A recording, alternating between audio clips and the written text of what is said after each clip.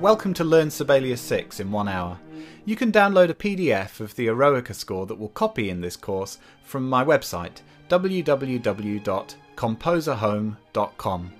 If you want, you can also download catch-up files which allow you to jump straight into any individual lesson. And now there's an ebook for you to download to your PC, Mac or mobile device from www.amazon.com. Just search for Learn Sibelius. In this lesson, we're going to learn how to make multiple selections, how to add articulation marks to notes, and how to repeat material that we've already put in.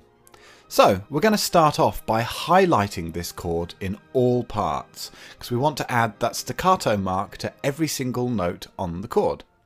So to do that, I'm going to click into the flute part in the top bar. Now I want to select that whole bar, so I'm going to click in between the rests.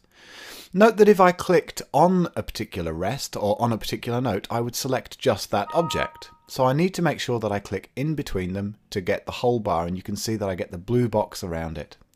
Now I'm going to move down to the bottom of the score now. I can scroll with my mouse wheel, or I can use the navigator or the page down button to go to the bottom of the score. Look at the double bass part. I'm going to do the same thing in the double bass part, except first I'm going to click shift.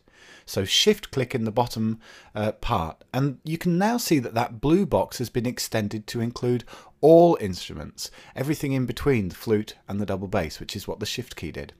Now over on the keypad you can see this button here is the staccato. Don't mix it up with the other dot at the bottom of the keypad, which is for a dotted note. And as soon as I click the staccato, you can see that every single highlighted note in that chord has now got a staccato mark.